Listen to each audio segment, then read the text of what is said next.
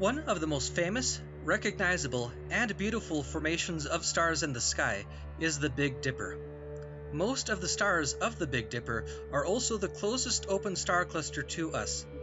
These are stars that likely formed together out of the same vast cloud of hydrogen hundreds of millions of years ago, so they're siblings of sorts. The Big Dipper is part of a larger constellation, Ursa Major, the Great Bear. The handle of the Dipper forms the bear's exceptionally long tail. One story about how the bear got her tail comes from the classical Greeks. The bear originated as a human woman named Callisto. Callisto had a son by the god Zeus. Zeus's wife Hera was a jealous goddess, and Zeus knew that Hera would make trouble for Callisto. So to protect Callisto, Zeus turned Callisto into a bear. The son of Zeus and Callisto was named Arcas, and Arcas grew into a renowned hunter.